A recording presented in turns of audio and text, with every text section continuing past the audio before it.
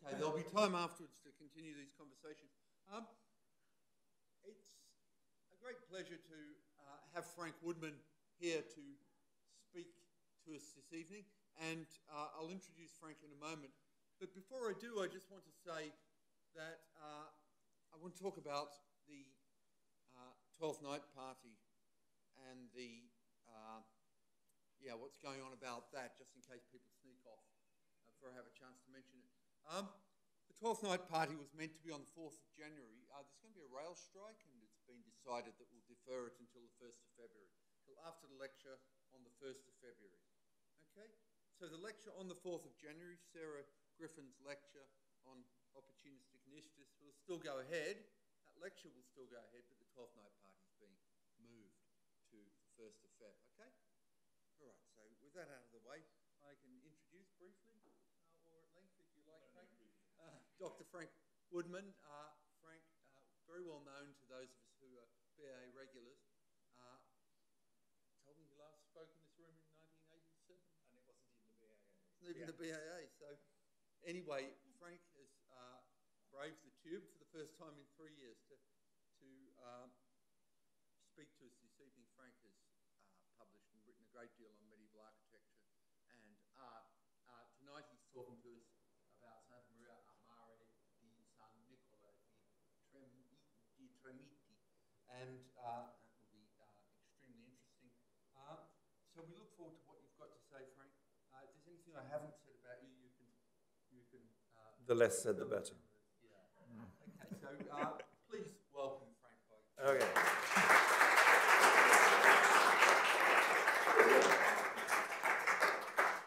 Do the lights stay up? It doesn't worry me, but oh no, they're going down. All right. Doesn't the 12th night party make it the 28th night party or something on the 4th of? I'm going to talk about this church, and as Julian's just discovered, you'll see why I'm only going to refer to the whole thing as Tremiti for the rest of the evening. That is a mouthful when it comes. This church, when I walked in, thought I'm probably the only person who's seen this church. I need to bump straight into Richard Halsey, who tells me they've got a weekend flat, or they go there they're always going there. So he's seen this church. But I don't expect too many others have seen the church. All I want to do really tonight is to say this is a relatively little-known building, partly because it's incredibly difficult to get to. It's on a rock stuck out in the Adriatic. And it's not just where it is, but where it is has become really important in the last 7 weeks because some very new things have suddenly appeared in print and online. But it's the date, what it looks like, and who built it. And this is not what you would expect out of a church where it is. This is, in fact, Tremiti. These are the islands of Tremiti. And they are 20 kilometers off the southeast coast of Italy. They're off Puglia. This is taken from the smallest of the inhabited islands, San Nicola, where the church is. You're looking across to the larger island, San Domino, which they have tried to green up in the last century, and not very successfully. They are completely wild, barren rocks, but 2 of them have access to water, courtesy of at least the Romans, if not the main island, the Greeks. The islands have featured in... We have a problem with this church, and that is lack of facts. Now, that's something that's never stood in my way, you might think. Lack of facts, because we don't have a lot of history, but we have a lot of our great friend, legend. We have to bear in mind that people create legends, and some of those legends are created by people who have a vested interest in what they're saying. It's very definitely true here. We can't say the same with the ancient Greeks, who had the setting of Diomedes and Aphrodite and all their gallimaufering or whatever they were doing on these islands. In fact, San Domino, that's a very strong Greek inheritance. And there has been, 3-4 years ago, just before COVID, a big excavation of that island by the University of Bologna. And they found a lot of pre-Greek and Greek stuff there. So there's quite a long period of habitation. The main history of the island was dominated by what the Romans did to it. They turned them into penal colonies. And so there were places to go and dump people who didn't want, including an emperor's wife, knowing that they could never escape. But that means, of course, they had to have islands with access to water. The other problem for the islands, for us too, is the weather. The weather is atrocious, and you get wild storms. This was taken on, we waited days and days to get a day this calm in order to get a boat to take us there. Because that's the problem. You get a boat to take you there, but getting a boat to come and take you back again is not altogether reliable. It's not their fault. The weather just turns at a sixpence. So this is the lagoon, if you like, which after the Roman period became nothing more really than a safe haven. That's a very important phrase for these islands. Fishermen from the mainland, which is, we'll show you the mainland where it is, but off to the left, can shelter in these bays and still do, knowing that they can also take on water. That's quite important. If you want to extend your fishing across the Adriatic to the Dalmatian coast, having a safe haven quite a long way off the coast of Italy where you can get hold of water, that's important to the story. Now, courtesy of Wikipedia, but nevertheless, this is where we want to be. This is the period we want to look at, the early 11th century, and we want to see where the Tremiti Islands are. Is this showing on the screen? It's showing on mine. Yes. The O of Benevento is the spur on the boot of Italy, and that is the Gargano Peninsula. And the Y of Principality is where the islands roughly lie. Notice across the water, which wasn't of any interest to me 3 months ago and suddenly is of great interest to me, we have what they're calling Croatia, what was then the Principality of Zara, and Spalato, Split, and just as we'll see in a minute, just off the screen on the right, you've got Ragusa, or modern-day Dubrovnik. So, courtesy of Google Earth, there is the positioning of these islands, and notice in particular the cathedral city of Vieste. And Vieste is the launching off pad to get you to go to see these islands. So you see they are rather stranded out in a very difficult bit of water. And across the water there is ancient, old medieval Ragusa, now Dubrovnik. And here you've got Bari, just to put you in the map. Bari there and Naples over there. Now, the Gargano Peninsula, this is the mainland, just opposite the island, is a very remote place. It's very difficult to get at, and it has been, until quite recently, quite a dodgy place to go to, quite dangerous, up until really last Monday, I think. But if people don't go there willingly, it's not somewhere that you want to go and spend for your holiday, and Vieste itself is a bit of a rough place. But the mainland has plenty of stone and plenty of tree, wood. But the problem is getting wood or stone to the islands to build, given the water conditions, the weather conditions, is very difficult. And it looks as though when you see the abbey in a minute, they've dug the abbey up to get the stone. So you've got a very limited supply of stone. Probably had a limited supply of skilled labor too, though the wood could probably float itself across, but we have no wood surviving. Now, when I showed this to someone the other day, they said it was Sing Sing or Alcatraz or something. Well, yes, it is. This is the sad state of this building. The part we're interested in is merely that bit. That is the church. The rest of the building that you see was a medieval fortified monastery. The Bourbons turned it into a terrible prison camp, which went on through the Italian state. Libyan prisoners of war were imprisoned there. There's a great monument to them. And then Mussolini continued that right up until the Allies arrived. So it's been a penal colony in much of its recent history. Very sad history it is too. But that, between the two turrets there, is the church we're going to talk about. This was an unusually calm 5 minutes. We were nearly thrown out of the boat just as we were around the corner by the current coming around the island to get to it. This is the legend. Now, we have to point out this is leg end, all right? This is no means of proving any of this, but it comes from Monte Cassino.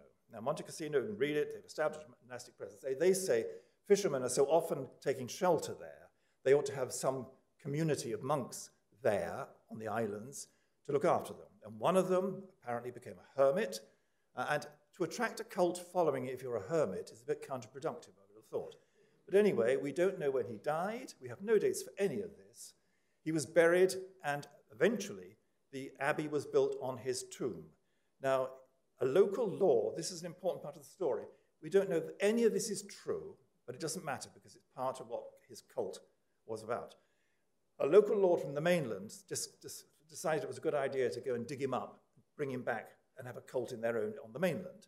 And every time they sent a boat to try and dig him up, the grumpy saint blew up storms and winds and everything, drove them all away. Now, this either is the origin of or fed into the legend that the Saint Nicola controlled the weather. And that, if you're fishing communities, is an extremely important part of your belief system. So nobody ever tells us about a pilgrimage to this site. It's just assumed that there is. But we'll come back at the end of this because somebody tells us there is a pilgrimage of another cult to this abbey. And that is something I didn't know 6 weeks ago, so it's hot. This is how you arrive. This is a little harbour put in the Middle Ages. It was fortified from the 13th century. The present harbour is mostly Mussolini. It's the only landfall on the island. And the rest of it, you can see that the island is naturally fortified. It saw off an attempt by the Turks in the 16th century to land, and they failed to do so. So most of the island looks like this. It's a very, unpromising looking thing. The way up is a classic series of zigzags with a fortress gate at every turn, or restored in the 1960s, a lot of this.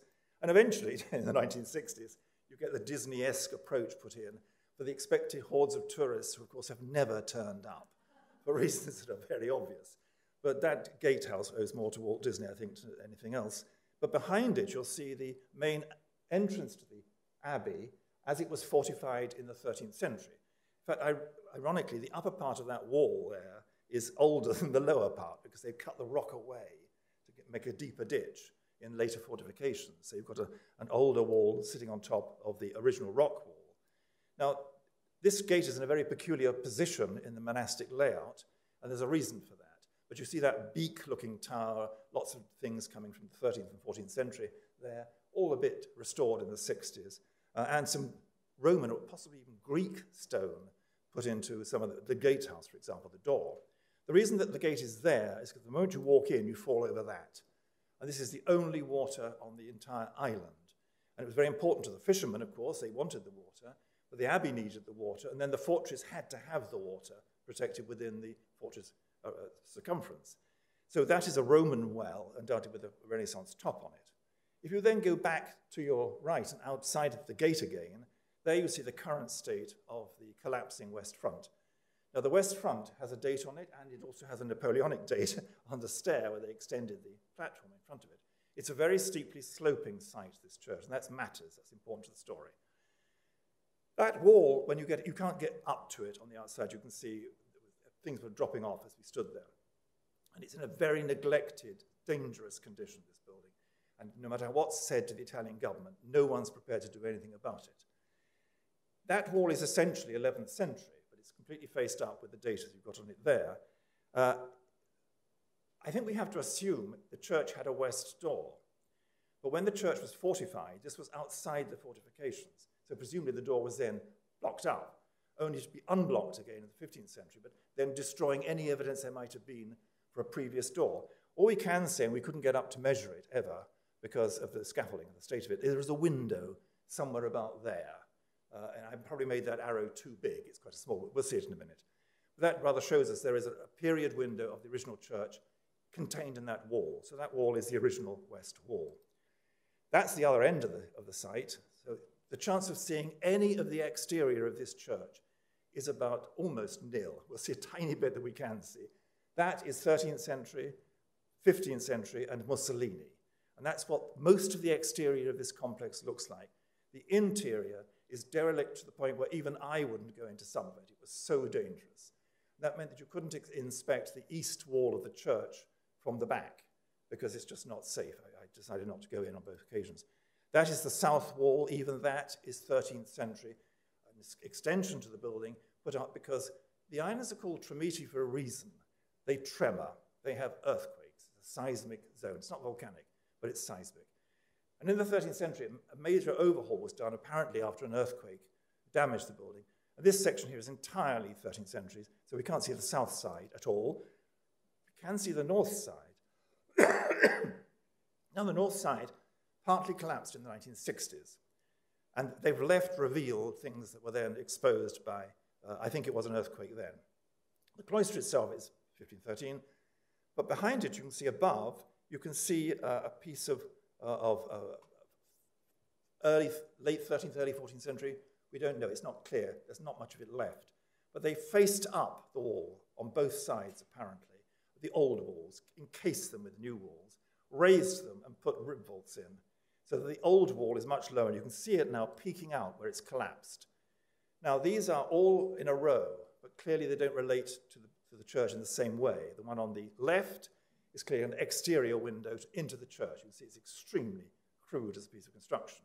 The rough stone rubble below is almost certainly concealed originally by a cloister roof, so you wouldn't have seen that. So the building only became exposed where you've got rather approximate masonry. Some of it could be Roman, although a lot of it just looks like stuff dug out of the island itself. Just to the, as it shows on the picture, to the right, there's a window into the church from a building that clearly butted onto it at that point. But then almost immediately you can see the base of another tiny window exposed on the extreme right of this, blocked up now. And it's not clear how those windows are arranged, but they are the only external features of the church from the 11th century that we can see. So it's not very promising. The plan. Now, in 2007, one of the scientific institutes of Italy went and did a laser measurement of this church. So that was important. This is the best plan we've got available. They did it as part of a campaign to try and get the Italian government to take this building on board and do something about it. Did they? No. Now, you can see that the plan is tripartite.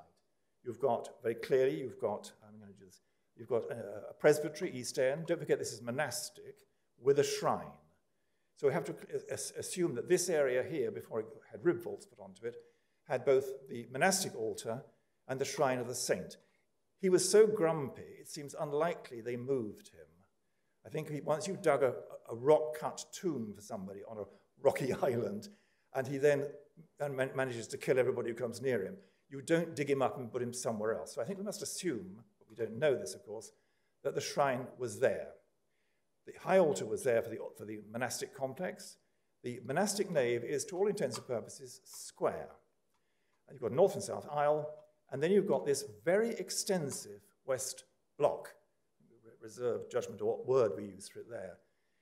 Now, I have to touch on one thing during this about a publication, a very important publication about 40 years ago, about this church, which goes off at something of a tangent about that nave. And I think it's not necessary, but I just will mention it because it's in print, and I'll show you where to find it. The apses at the eastern end are not unusual, of course. We can't guarantee that they all look completely new today. That gives some credence then to this plan put out by the superintendent of the region in 1961. And there are things in this plan that I can't guarantee now. The basic plan is correct according to the laser plan, so that's all right. But it's these two columns here that they're not there.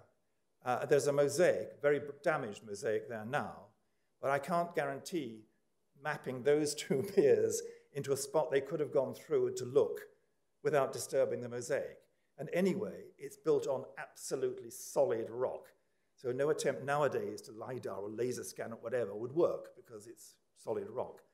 So we can't guarantee those piers were there. I know why they think they're there, because of what happens to the piers north and south of those there and there. And those two were there, although they're not there now. We can prove from the standing structure that you needed two intervening piers to cross the division between the nave and the presbytery. So they're all right. If you accept that series of lost piers, it's quite interesting. The whole church breaks down into threes. Everything is divided into three, so in the main spaces. So you've got 3 arches, 3 arches, 3 arches, 3 arches, 3 arches. It's all done in threes. And it would be nice if that were true, but we can't guarantee that it is. Notice in 1961, there was no evidence of the apse there that was present in the building in 2017.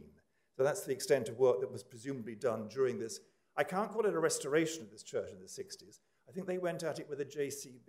It's one of the most violent-looking things you've ever seen to get a church out, because it was a Baroque church until 1961, or even later, maybe early 18th century, we see the remains of it. And there are no photographs of it that I can find of what it looked like before they ripped it out. But they really went at it in a way that I don't think would happen today. If you look at the roof of the church, it emphasizes the curious spacing. Obviously, the east end has to have space for the monastic altar and the shrine. But it's that western end that's given so much priority. Almost a third of the space of the building is given over in a monastic church to an area that has this what function. Leaving you with the square nave that we'll come to. I won't hold you on any longer. Here we are, inside. Now, this is the church as rearranged after the Vatican Council. Now, there's a lot going on here that we can try and unpick and ignore. All the altars and things, of course, are all shifted around from various places. The interesting thing in the north side of the chancel, we can ignore the 1700 window here. This is very interesting, but it turns out that that window was smashed for so long that water just poured down the wall for a long time over the plaster. It doesn't seem to have any significance architecturally, but that is interesting because on either side, they're not medieval. I don't know when they are, but they're not medieval. But to the excavators or restorers of 1961, that pier went with an arch coming across. That was the level of the springing. That's what so that put it in their head that those piers had to be there. I think, I can't guarantee they found them. The floor does not show any sign of it today. Also, the work is buried. This is the 11th century work. We'll come up with a date in a minute. But the corners have been strengthened when the rib vaults went in.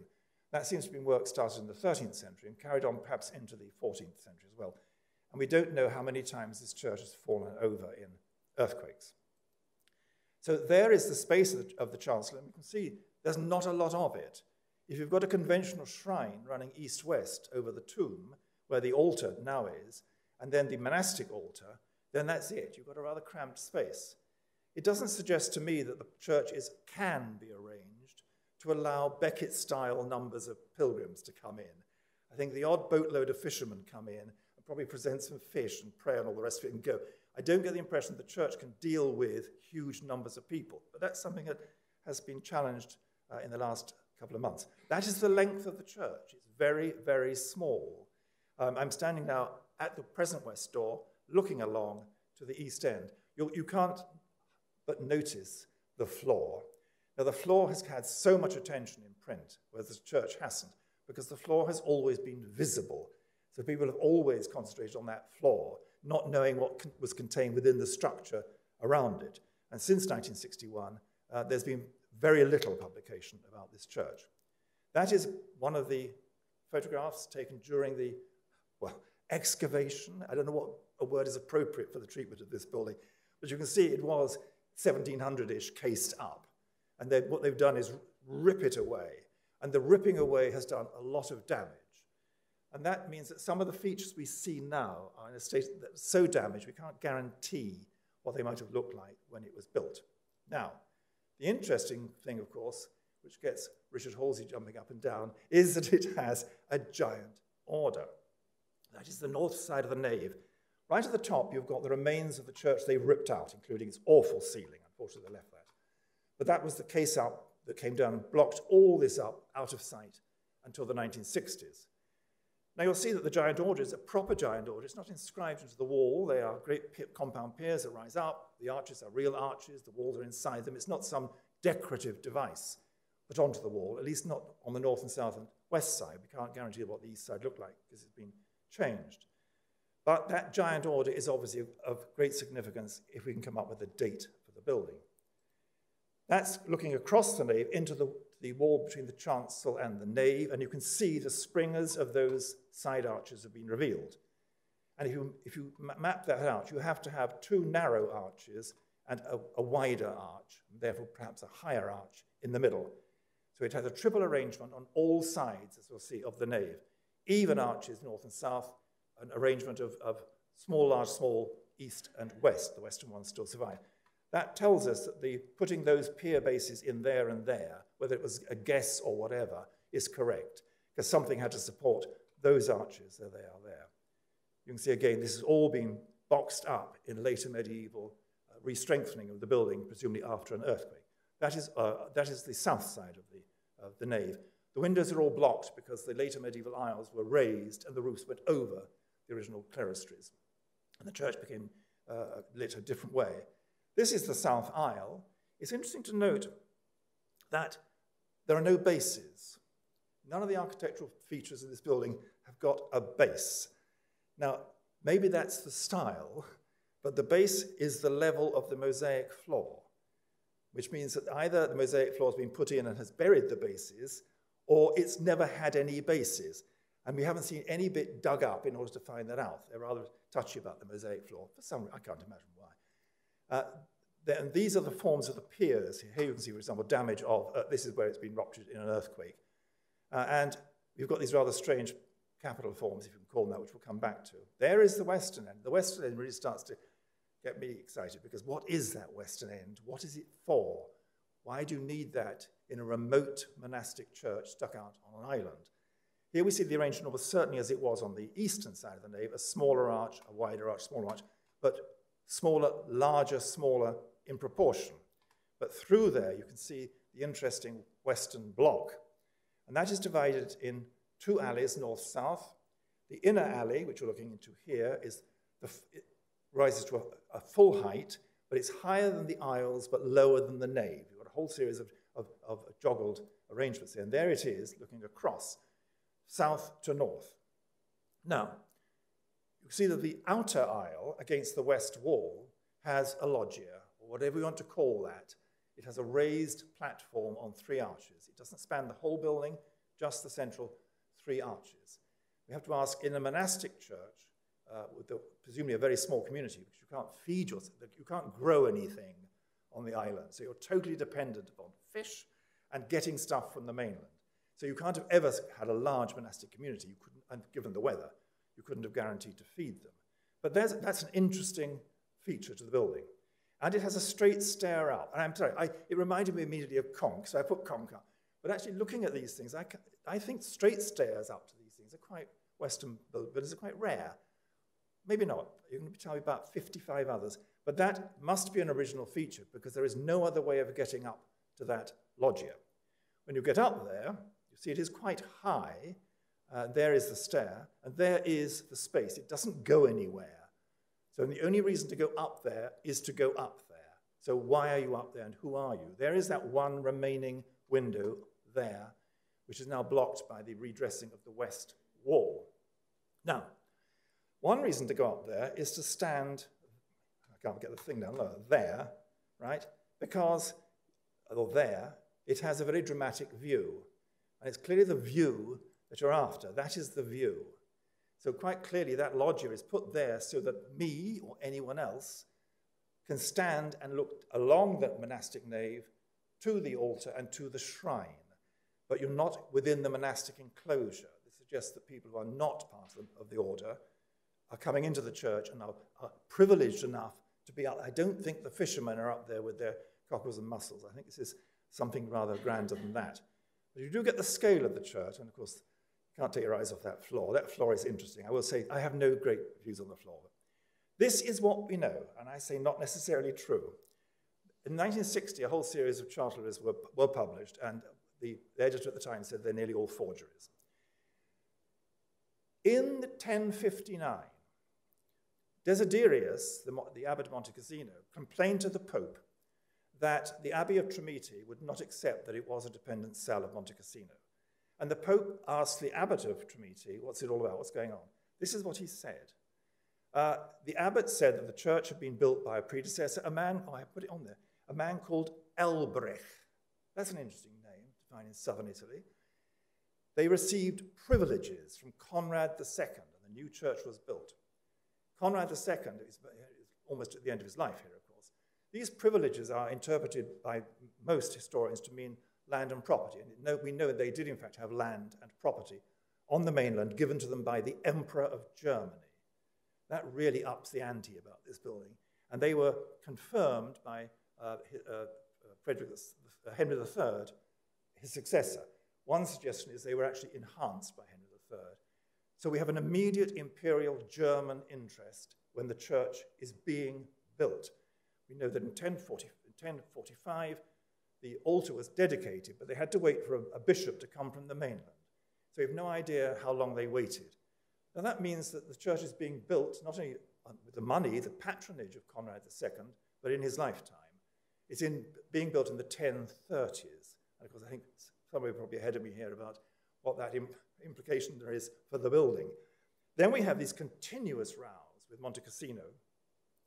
We get, in 1059, that's when the court case is heard in Rome, and presumably the Pope is able to ask diplomats from the empire, is this true? I mean, they're all still around, these people, and they must have said yes, because he tells Desiderius to go away and forget about it. But then we have this seesawing. Monte Cassino keeps trying to get back in. They're the people who come up with the legend. They're the people who've got a vested interest, that it was them in the first place. It's always been theirs. And only one pope says, all right, let's appoint an abbey. But very soon, the same pope cancels that agreement and says, no, no, no, they must elect their own. And eventually, in 1081, he's told, Desiderius is told, to abandon all claims. It's interesting that he then has a very brief papacy, but he never tries to change. He's got other things going on in that brief papacy. And very curiously, in 1237, it becomes Cistercian. We don't know what the reason for that is, but the house seems to die out and the Cistercians move in. Now, with that piece of German history in mind, we hear from a source which is very irritating, and I've not been able to get back to it, but in 2019, published only, in fact, a few months ago, the University of Bologna put out a summary of the history for their excavation of the pre-Greek and Greek period. Fine. But they've got dates and things in it that I can't guarantee are correct, and they don't footnote anything. I was going to say typical archaeologists. I can't say that, but they don't. So I have to contact them and say, how do you know that? How do you know that? They say, and the reason I put this map up, is that the privileges, the land, the money that went to pay for this abbey from Conrad came from the Abruzzo and Molise. And that would make sense. That's at the very southern extreme of land that he might have to give away, given the borders of the empire at the time, bearing in mind that the abbey is there. In other words, food production, if they've got access to their own food on the mainland, they are independent in that sense, thanks to the emperor. Now, bearing in mind then the architecture, if we think this is going to be Conrad II paying for it in the 1030s and early 40s, I don't know what style any of these things have got. They've got the early nothing style, except they don't look like what you would expect to find, and I'll show you in a minute, in Italy at the same time, just on the mainland. Most of the capitals that came out of the crunch of what they did to it have got this strange, sort of slightly beveled look to them. When I was a young thing, these were popularly called cubic, these capitals, part way to being cushions. Now, we can't tell how much of the form that we see today was tidied up to the shape they are now in the 1960s, because not one of them came out unscathed. But of course, the automatic parallel to make for this church, and almost ridiculous in scale, is the contemporary Cathedral of Speyer being built by Conrad II. Now, we have to bear in mind that if this building in Tremiti is inspired by Speyer, they're contemporary. No one from Tremiti could have gone to see Speyer standing, because it wasn't in the 1030s. It was so far up. So you had to know the inside information, what Speyer would look like, if you're going to go back and copy it. There is nothing else in southern Italy, or in Italy particularly, that looks like Tremiti. You have to go into the Rhineland, and you have to point at Speyer. But it does mean to say you've got some very inside information, if you know that, even without his faults and things, what the overall impression of Speyer will be when it's finished, because Tremiti was almost certainly finished before Speyer was halfway up the wall. They could have both gone, of course, to see the original inspiration. That's one, of course. If you've got people going backwards and forwards to Germany, they don't have to go to see an unfinished cathedral when they can go and see what may be the model with its Constantine imperial connections. But the thing that I think is very telling about Tremiti is the attempt to alternate the coloured blocks in the arcades. Now, that happens famously in the crypt of Speyer. That would have been finished first, very early on, in the 1030s. Our church is 1030s. Now, for them, that was very difficult, and it's inconsistent in Tremiti, because there is no stone that colour available on the islands. So although you can make it out of your rock, you've got it all around you, you're going to have to bring that stone in very difficult sea conditions, the right colour, to make that parallel work. Nobody knew about this alternation at Tremiti, of course, until the 1960s, when it was exposed for the first time. But I think whilst Charles McLennan, who published this 40 years ago, was very hesitant to talk about Speyer, looking at just that one feature alone, the alternation of colour, from the crypt at Speyer to Conrad's building at Tremiti, somebody is in the know about what is going on there. These were the surprise. These came out there in the corners of the nave, and people said, well, they're weird. They're not true Byzantine in the way that Byzantines would do this form of cloisonné work, although I put that up to show you that Byzantines will do anything with brick.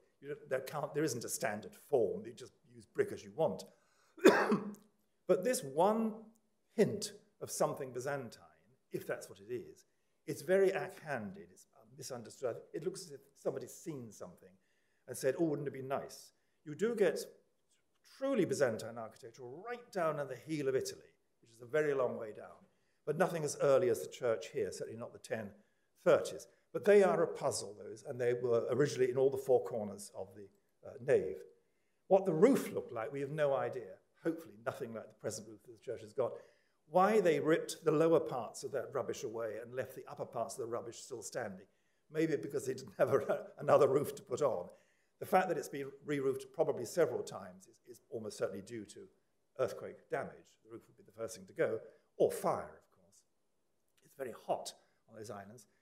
If Speyer had a flat roof like that, and we're thinking of Speyer, well then probably Tremiti had a flat roof like that too.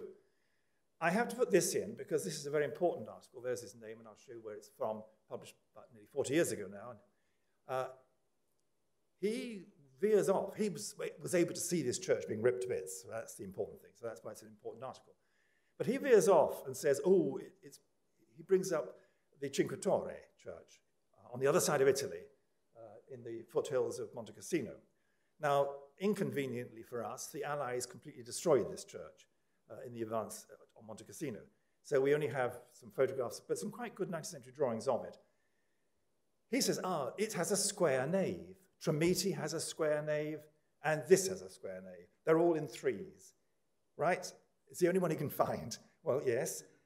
There are problems with this, of course. The first thing is look at the date of this building. It's pre-Charlemagne. It's a very late, 3 people have published recently about this building in no relationship with Tremiti at all, and said that it's one of the last hangovers of late antiquity, centralized planning, a square within a square. And it was, in fact, 5 towers. So you had a high tower over the main space, and then you had towers over the corners, the Cinque Torre. It's absolutely nothing like Tremiti, and these, I'm afraid, it was destroyed. But you see, it's all full of late antique work. It's very open and airy and light. It's everything you expect to find in a late antique church. It's just it happens to be of the 780s and not the 480s. I think there's another reason why the nave at Tremiti is square. These are the very fine drawings of that's what we've got left of this church. But I'm not going to dwell on that because I think it's a red herring. That's right. I think it belongs in this. It's one of those, but 300 years later. It has exactly the same ideas of some of these late antique early Christian churches of central planning, squares within squares. Now, I just want to show before, oh, yeah, all right, I'll come back to that. Well, no, I won't. I'll do it now. The reason that the nave is square at Tremiti is the site. That you didn't dare touch the saint, so there's a fixed point. You had to dig a flat platform to make the site in any way level to build a church on it. So the fixed point is the saint, and the other fixed point is the fact that it drops off the edge of the world if you don't pull up the western end of the building. So you've got a very awkward site to build on. You've got to have a shrine space and an altar space, a monastic space, but it's that west block that is so big that squeezes the nave. You don't need a big nave if you've got a very small community. And it's that western block always that is interesting because it has priority in that sense over the spatial arrangements before the whole site drops away. So if you end up with a square nave, so you do, and I don't think it matters. I was going to talk at length about this, but I'm not now, you'll be pleased to hear, because of what's come up in the last few weeks. But this is the cathedral on the mainland directly opposite, and it's 11th century. So it will give us some idea of what's going on in the 11th century. I'm going to show a few bits of it.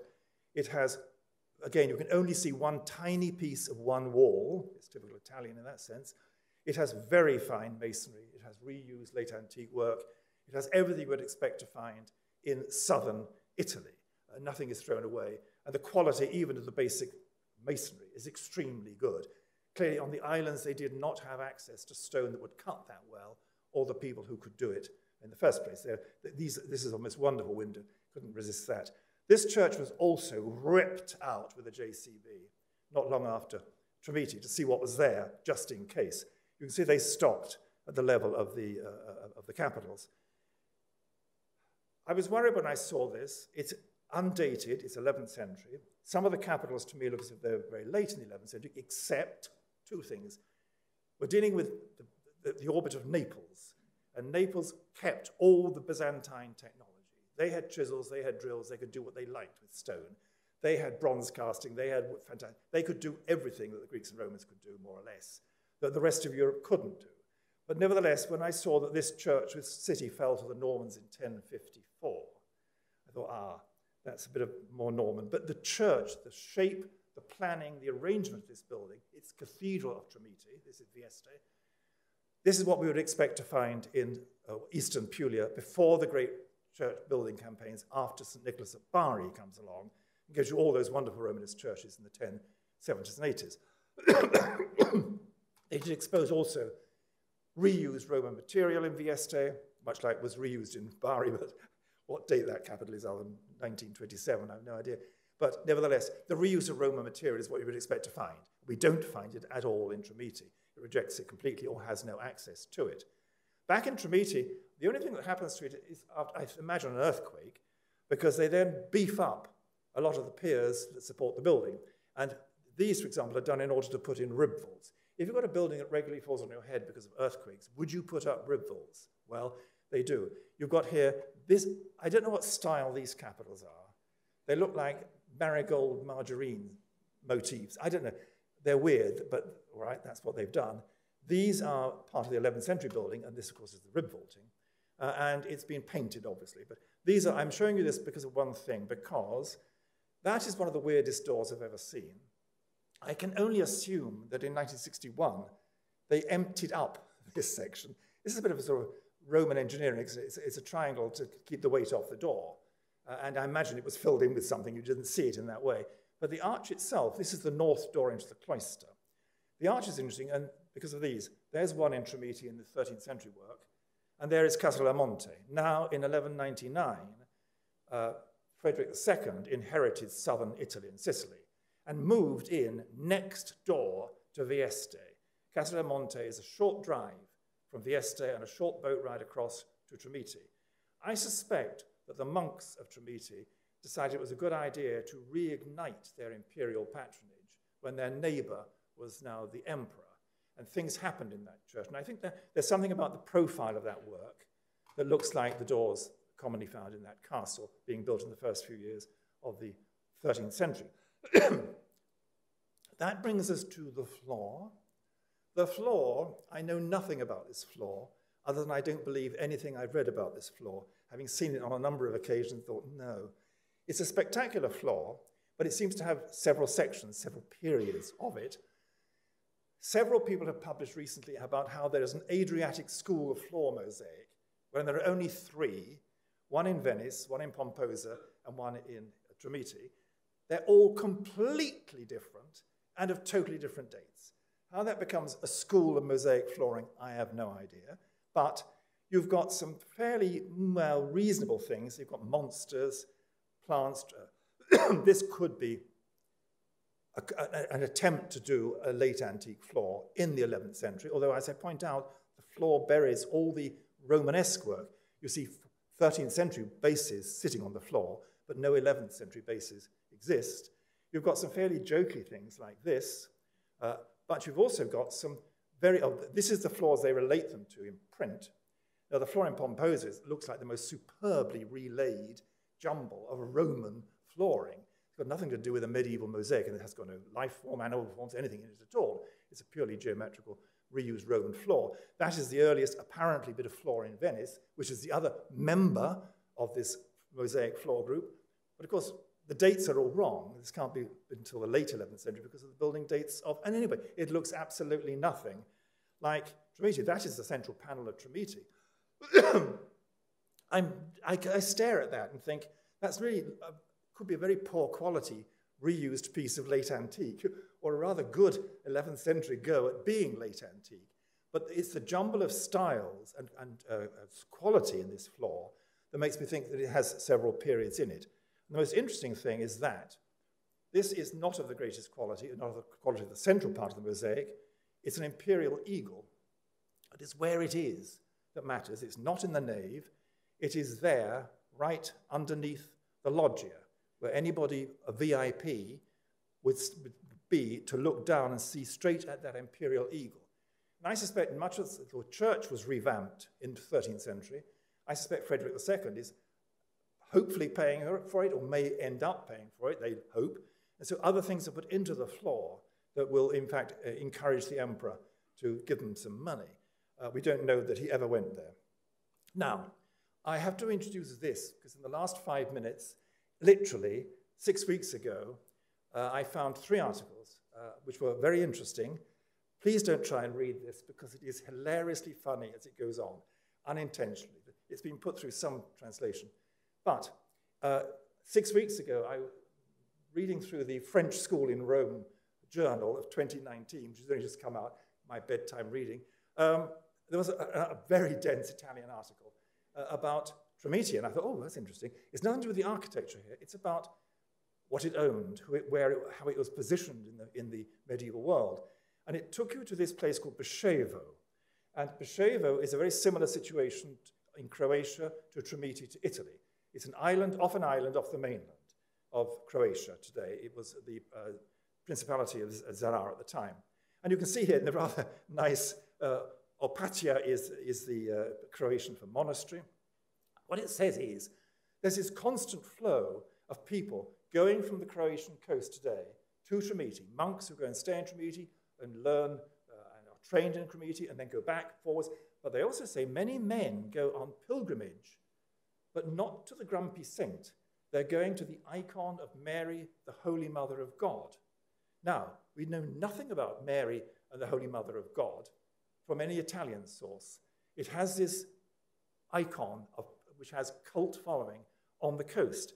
This monastery, founded in Beševo, is then given to Tremiti and all the possessions that it has. So in 1050, they get a huge upgrade in their income, if you like, a lot of territory and money coming from the other side of the Adriatic, and pilgrims. They conveniently don't mention that to the Pope 9 years later. All they tell the Pope is that they're imperial. All their money comes from the emperor. They're clearly stressing that side. They don't mention the fact that they've got property, monasteries on the other side of the Adriatic and pilgrims coming. But even Desiderius, who has stayed on the island as a monk in 1055, he doesn't raise that either. He must have known about that. They couldn't have hidden these monks just because somebody else turned up. The interesting thing is this icon, this is what you see on the island today, and there's nothing of this monastery left anymore. One thing that's really, really sad, here we have the venerable image of the Mother of God up here. I quite like this last sentence at the bottom here, where when they get their independence and they're allowed to elect their own abbot, or as they say, they are with its own abyss in the forehead. Those of us who lecture without notes know all about an abyss in the forehead. Now, the important thing here is, though, this puts this monastery not out on a limb, pointing at Albania, but in fact, it has huge connections on the other side, bringing in money and pilgrims. The only time pilgrims are ever mentioned with Tremiti, even the fishermen are never called pilgrims, is these people coming from the Zadarian Principate. Now, that rather changes the view of things because of this. Not these two things in particular, but another article that came out, a chapter that came out in the last few months in a book. I'll show you the references coming up later. There's a book that's come out, it's called Byzantium, Venice, and the Adriatic before the sack of Constantinople or something. And it's got a whole chapter on the dealings of the Abbey of Tremiti financially with patrons in mainland Italy. And it has 2 cases it concentrates on, both of a bishop called Geraldus in the middle of the 11th century. And he is negotiating with Tremiti because they have access to Constantinopolitan icons and a cloth, which is called scaramanga, which we can't really track down. I spent much of this morning sitting in hospital trying to do that, find that. But in fact, we don't know. All we know is that this fabric was hugely expensive. It was made of silk, and the only place that could make silk outside China was the imperial court in Constantinople. They smuggled silkworms or the rest of it in quite early on, and they reserved that fabric for court vestments and clothing. This bishop is able to get through Tremiti they can get Constantinopolitan icons, and they can get this fabric. on 2 occasions. It's very expensive. On one occasion, he pays 20 gold pieces for the icon and 30 gold pieces for a length of this silk cloth. It isn't just something you buy in the market in Aleppo that's come from China. This is something very specific that has this sort of Byzantine holy connotation. I put up Russia here because that icon there, of course, was made in 1050-52, exactly the period that we're talking about this bishop is dealing with. That's the quality. And I point out the size. It's almost as big as it appears on the screen. We're not talking about little tiny things. And as the author of that chapter says, if Tremiti already had a holy icon that had pilgrimage, and they could trade not 1 but 2 in rapid succession, they had very easy access to them. In other words, they had easy access to items coming out of the Byzantine court circle. I put the other one up because there's also a possibility that during the period of iconoclasm, a lot of things were stashed away and hidden, and they came out and could be resold and traded when life returned to normal, like the one in Rome, which has an unknown date, but it's clearly pre-iconoclastic period. But this is a trade we know, until this autumn, we knew nothing about. And that brought me back to a question that I first asked myself when I first went to the islands. Why were the German emperors so interested in those islands? If you ask Google how to get from the Rhineland to Constantinople, that gives you some rather strange stops en route. Well, the first route is obviously quite impossible up until 1989. Nobody could have done that route. But the other one that you still would do today is to drive all the way down through Italy to Bari, just south of Tremiti, and cross to Patras. It's one of the shortest crossings, which takes you straight into the Byzantine Empire, over Greece to Constantinople. And if you don't happen to own Bari, which of course the German emperors didn't, and southern Italy is a troublesome place, and even North Italy had a long history of being troublesome to the emperors, when you had the Ottonians married into the Byzantine family, right, Conrad was the first who was not, but there must have been strong links of communication set up, getting yourself from Germany to Constantinople, which even if it stopped being family connections traveling, would carry on being diplomatic. And the Ottonians almost always used bishops as diplomats. We have letters that go back. We know that these people are bishops.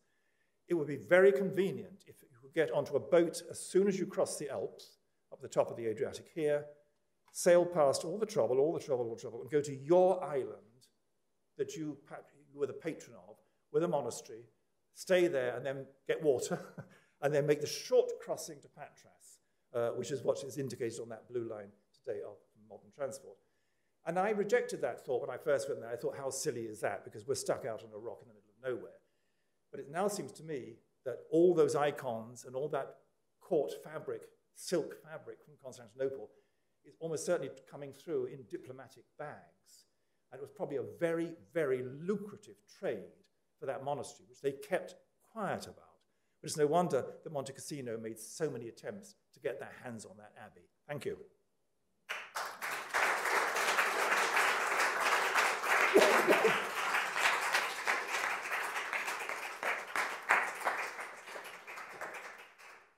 Thank you very much, Frank. Shows you how much you can do with a little bit of evidence, and a lot of. What are you saying? Some nice holiday photographs. No, it's absolutely wonderful the way you brought this thing to life, and you managed to suggest it's completely possible. Even get Novgorod in there. Yeah, even got Novgorod in there. Yeah. Have we got questions in the audience? I'm going to flash up the images of the three important articles, right? If you want to know what they are, that's the important early one. Oh yes, people will be interested in this. Of course, thanks, Richard. Okay. Does anybody want to ask? I wondered about all that Western space, and you haven't come to a conclusion about that. I think I think you haven't come to a conclusion. I think it's an imperial court space. You think it's an imperial, a would-be imperial court space. If any of them ever turned up. Yeah. But the bishops that came, as if they were diplomats, and the bishop could consecrate the altar, they're not necessarily part of the monastic community anyway. No. So they would have to have some prestigious area to put them to attend Mass. Where did the fishermen worship on this island? In that abbey. Yeah. But they weren't resident. No, of course not. No. But they might have used that yes. space. Yes. Okay. I'm moving these on because that is the important book of recent months. Here we go. We've got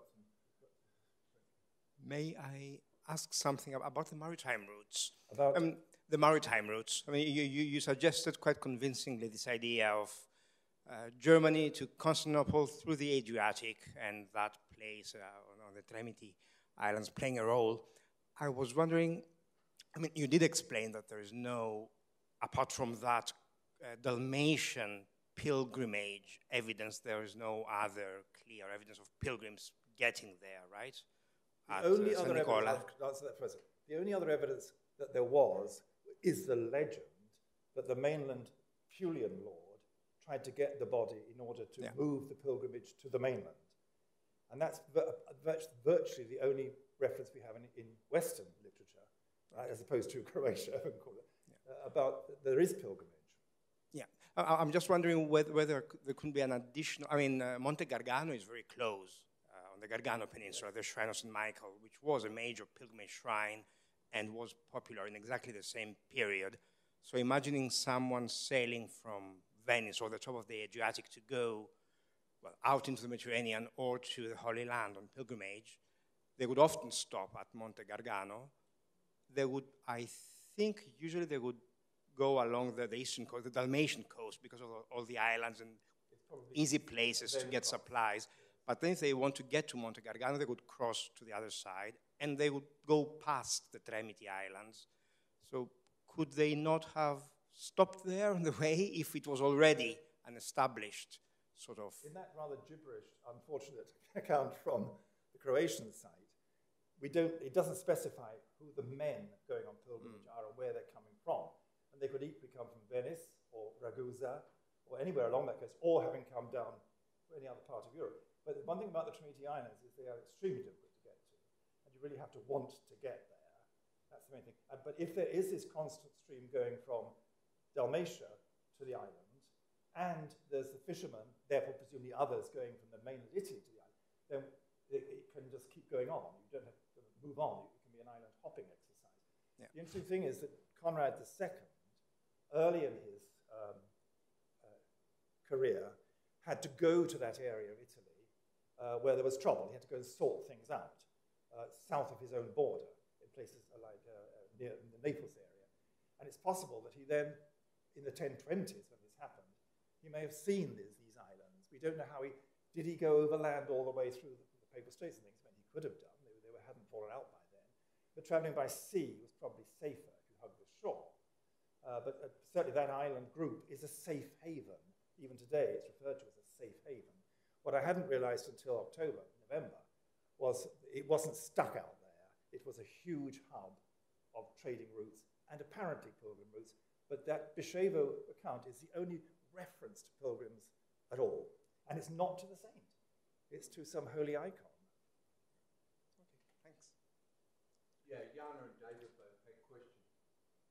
Yeah, on the surface of it, an economic or territorial reason for this thing being here just seems to make two emperors in a row wanted it. Yeah, exactly. I was just wondering whether you considered Trani at all. This is not my area of expertise at all, but it just kind of, I was thinking of the mosaic floor, and it reminded me Trani is one of the post-St. Nicholas at Bari churches. So you're going, once St. Nicholas at Bari kicks off, it's interesting that having failed to get San Nicola from Tremiti, they then get St. Nicholas from Mare. But the churches that follow on St. Nicholas... For the floor, Frank, not for the building. Well, do you think the floor in Trani is earlier than the building? No, but the floor you think is later than the building, yes? Oh, well, I don't know. As I say, I have no strong views at all about that floor. All I think is it's got several periods, and all I know is that the earliest parts of the floor appear to bury any architectural basis, if there are any. I mean, I don't know very much about, what the research that has been done on Trani, but I was there in June, and from the very... Trani. Oh, no. Trani, yeah. From the little that I read, I was under the impression that the floor there is dated also to the 11th century. And it also has, no? Is it later? Later? Oh, sorry, yeah. But it also has these kind of monsters and things. But I was also thinking that they also have this little Byzantine church dedicated to St. Peter, I think, which is also a kind of a square within a square with 3 apses. So it just popped into my head. It wasn't... John is itching to, yes. John. Well, he's loud enough, go on. I was wondering actually about the floor, the extent to which actually you think that the opus sectile work and the tessellated work are actually contemporary with each other, not so much the largest around and the obviously 12th or 13th century stuff, but the central stuff. Periods. But I'm not someone to pronounce on that floor. To me, looking at it, it has 2 periods at least. And if any of it is like Pomposa reused Roman work or late antique work, relayed by people who knew how to do it, but even that I'm not sure about. The quality is not great in any of it. Some of it's all right, and a lot of it's poor. But that's not an indication of date. But when you look at something like Pomposa, it's a bit of a mess, but it's stunning, stunning work. But then as the writers of these 3 articles I looked at recently about the Adriatic School of Mosaics all say, of course, we have no dates for any of them, which rather sort of undermines the whole thing. But the other thing, actually, I was slightly troubled by the apparent absence of very much Roman material or reused Roman material in what is a source of water somewhere between Italy and Dalmatia. You'd expect actually to be a Roman port. Now, but the interesting thing, this takes me to another thought, but the 2019 report on the Bologna excavations, which has only just come out, they're actually not talking about that island at all. They're talking about San Domino. That's where all the Roman stuff is. And the Roman stuff, a lot of it is dug into cliffs and dug into the ground, things, which may not have ever had much standing structure. But the thing that occurred to me when I read that, I thought, they're all talking about another island altogether. I think Monte Cassino was pulling a fast one. And I think that if they were there in an unknown date, and so Nicola, the hermit, was there, that they were on the bigger island. And St. Nicola became a hermit by going to the unoccupied island. You would hardly go and sit in the back garden as a hermit. You would cut yourself off. And that if that other island had a Roman well in it, but no means of vegetation of any kind until very recently, you can't grow anything on it, but that Monte Cassino overlooks the fact, with the Pope, that the abbey they're talking about now is not the presence they might have had in the islands on the other island, which may have failed, because there is a conflict early on as to whether the monastery is called St. James, its first references, or Our Lady, Santa Maria. Now, it could have become Santa Maria when the icon arrived, but it could be that Monte Cassino is pulling a fast one, and they had a settlement on the big island, dedicated to St. James, which failed, and a new settlement, a new monastery altogether, free of Monte Cassino, was established under Conrad II. There's no one will say that, but the implication that we've got 2 names of potentially 2 monasteries, 2 islands, and that where would the hermit go and be a hermit? Not at the back door. Going to another island would make sense. A lot of this stuff, though, is actually being stirred up when Desiderius is abbot, isn't it? And this is a time when Monte Cassino, because it's in the wrong part of Italy, as far as Monte Cassino is concerned, and they're really stirring things up because a lot of those possessions are suddenly coming under Norman control. And the Molise area in particular is heavily in dispute. Yeah, and that's where at that time. That's why you're getting all that's these what Bologna say the majority of Tremiti's investments were from the emperor. Yeah, but Monte Cassino gets so stressed that it embarks on a whole series of forgeries, monastic forgeries, and I'd be interested to dig into that, actually, the extent to which Monte Cassino is trying to involve itself in cases where it may not actually have a monastic claim in the first instance. No. I mean, the whole business of those, as I say, those legends with no dates, they all come from Monte Cassino, so that they had to be treated with a pinch of salt. In fact, one of the icons that passes to Italy is paid for with 1/3 of a salt pan. The bishop parts with 1/3 of a salt pan, which was presumably therefore a very valuable thing to have in the Adriatic.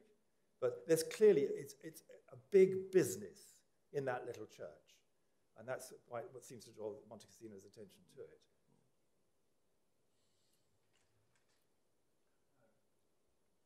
Well, Emma had a question. David, I thought, as well, and Richard at the back. It wasn't really a question. It was just that I think it's... Oh, is that better? Yeah. It wasn't really a question. It was just to add to your musings about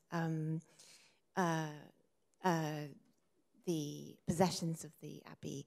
Is that Luitbrand of Cremona is accused of smuggling purple silks from Constantinople in the late 10th century on one or two of his diplomatic trips there for the Ottonian court. I only got a bit of that. Are we talking about the fabric? Yes. Does anyone know anything about this fabric? A search of Google and everything today did not turn up anything other than the one reference which led me to it in the first place. It's called Scaramania.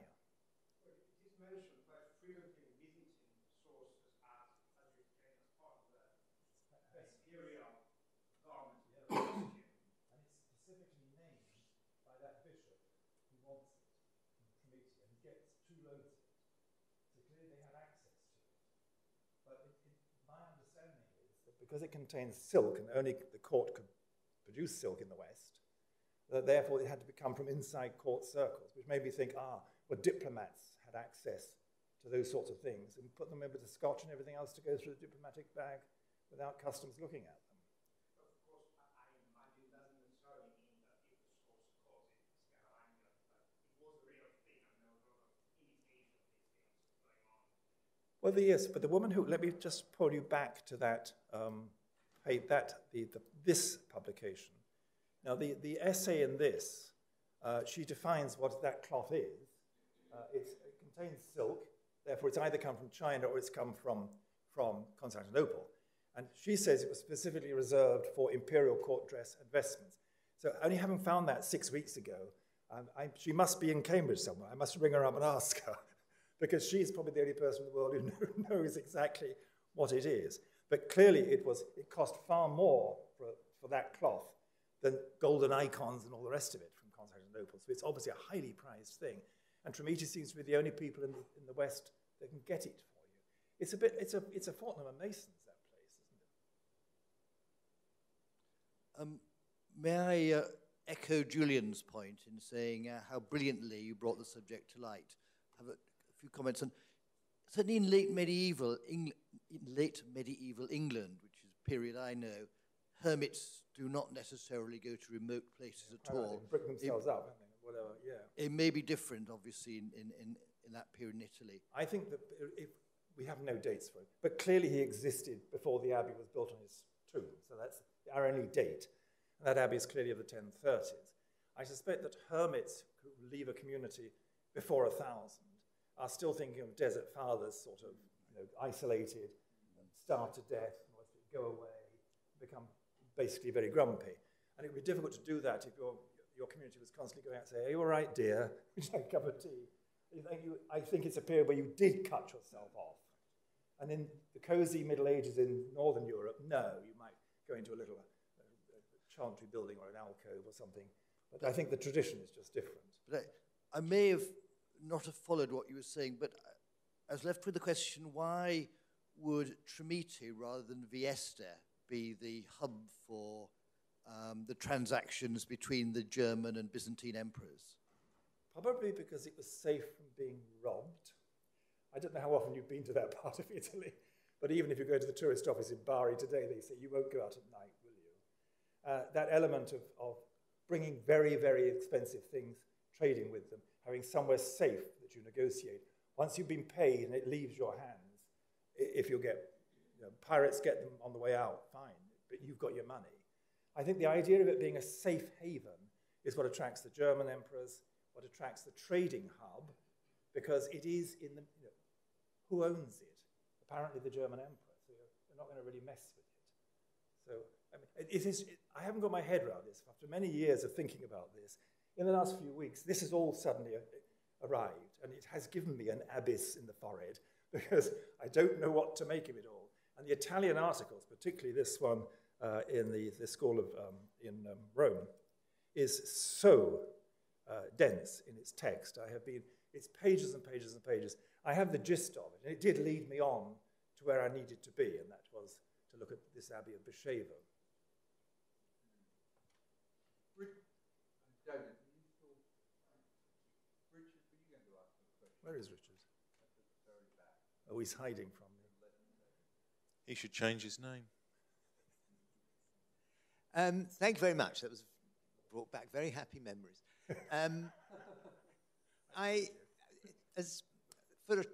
For a monastic church, it's a very curious shape. It is.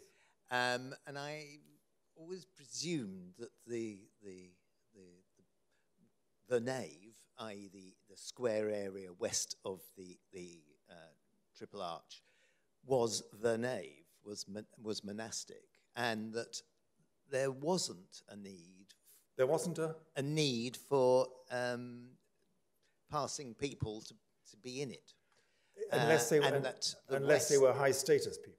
High status and the gallery, and that yes, your passing fishermen would have, if they came to a mass or anything, they would witness it from that gallery, and the general public weren't at all allowed into the wider area. It's not sort of parochial. I just put this back up because something I didn't say. Yeah. But relating to this floor of which I know nothing, right? Yep. The central square area coming down could well have been the first part of the floor with the monastic stalls arranged around it. Yeah. And so that the rather indifferent floral work was underneath the stalls. And that you did have a kind of, how many monks were there? Well, you have not that many, and I don't know that you would need monastic stalls as such in the nave. You would simply have benches, altars or lights and things round the edges, and it was the processions went round the aisles, and the monks sat up in that tiny chancel. In tiny chancel. Well, they could have over the elephants area. It's very tiny. Yeah, you've seen it. It's very tiny. Yes. But the reason I kept questioning about the west door is because if there was a west door, and I think there must have been a west door, then locals, fishermen, could have come in the west door, gone along the south aisle to see the shrine from the south aisle. We're not dealing with thousands of people. No. Just a scattering of people. Quite. Because the north side is the only access to the monastery, which suggests you didn't, and the stair up to the loggia. Yeah. Which suggests it's not a public space at all. No. And I think that's why the VIPs and the visiting Otonian bishops are sitting, and that the public, when they do arrive, come in the south side and only see the south side and go back out again, because we're not dealing with huge numbers. It would, as long as there was a west door. Because there must have been a way in other than the north door, which is the only way at the moment, because it's in the cloister. The west door is the obvious thing. It's the obvious place. Yeah. It's all gone. And perhaps they didn't even go up the south aisle. They just stood in that area there on the ground. What? Sorry. The visitors, the lay visitors, didn't go any further than that arch, possibly that western arch. If I can just flash back through a couple of images, one thing that's interesting is about thinking about where was this Madonna, this Mary, the Holy Mother of God. Now, she could have been an altar piece, of course, and that would have solved the problem. She was on the altar. But they have, I can get back to that far in the lecture, but they have got now an interesting placing of something in the church, as you probably remember, and that is they put an altar, a crucifix that blocks the western building in order to stop you from going into the north aisle. And that is a very interesting possibility that that's where, in fact, you had the Madonna, because people could have accessed her immediately from the west door and then gone. If they didn't want to see the grumpy saint, they could then have gone. I'm not finding the slide that I need, sorry. But there's one that shows a crucifix blocking that western end, that western... Oh, there. And if you thought of having if you had a west door and your icon that the people we know are coming to see, where that crucifix now is, that would then conceal the stair up to the lobby and the monastic door on the north side, which would mean that if they did want to go and see the grumpy saint, there's no evidence that they were interested in him. They could go along the south side. It seems you've got two different communities going to this church. The odd fishermen and these people from Zadar and Croatia, all these places, who are, we're told, in great numbers, but that's just what monasteries will say, isn't it? I assume if this tomb is cut into the rock, that there's still some sort of evidence for it. Nobody's looked for it, I suppose. just as I say, I can't prove, looking at it, that anyone's lifted any of that floor at all. But behind the church, behind the great fortified East End, there's a whole series of rock-cut tombs which are now empty. They're just literally dug down into solid rock. And presumably that's what he had. Yes, what else? Yeah, unless he had something raised. Do we have any more questions? Another question, now's your chance. 35 years since Frank spoke here. It might be another...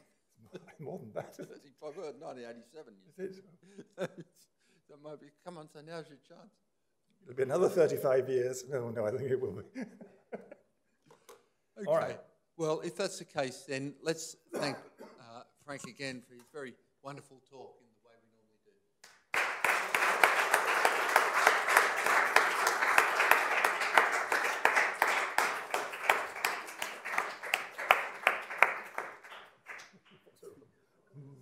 How much you can make out of very little evidence.